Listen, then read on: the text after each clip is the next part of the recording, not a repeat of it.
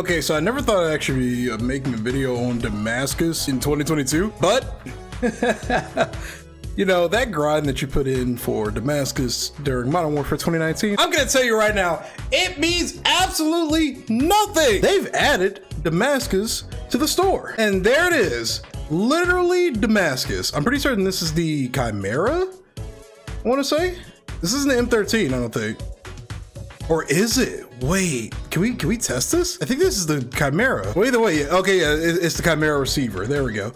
So yeah, they added Damascus. I mean, it's not like a full camo. You can only use it for 2 guns.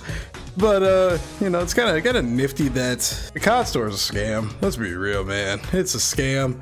All this shit for skins, no actual way to earn these skins. Like, why is this a purchasable skin? Why can't I earn this in the game? Look at this. What is this? Legitimately, what is this?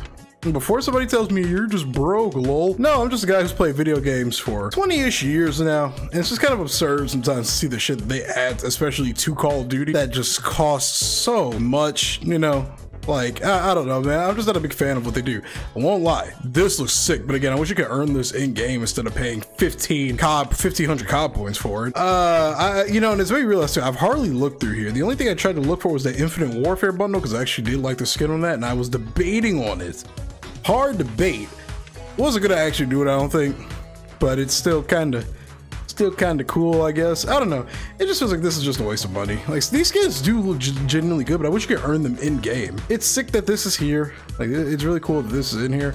You got a Damascus tank, and then a bunch of calling cards that look legitimately nothing related to Damascus, unless there's some like mythological shit that I don't know about. But it looks cool. I don't have the money for it, but it looks really cool. Here's the Ethan bundle, and it's 2,400 COD points, which is roughly like $24+. All these look cool. I do wish when they did the M4, since the NV4 and Infinite Warfare was based on the M4, I wish they would have gave it like some unique iron sights and stuff. Now it's funny how we're supposed to be like focusing on the realistic aspect of COD, but they were adding, you know, like the jetpack soldiers and shit from Infinite Warfare, you know what I'm saying? It's just kind of funny to me, you know, that whole spiel about realism and whatnot, but you know, then we had this stuff, and while it is cool, and again, I wish you could earn it in the game, that would be dope. So Damascus is in Modern Warfare. Let me know what you think about it, guys. Are you actually gonna spend money on this? Like genuinely, keep it $150 with me. It's only for 1 gun, the Chimera, and again, it looks sick, but are you actually gonna spend money on this?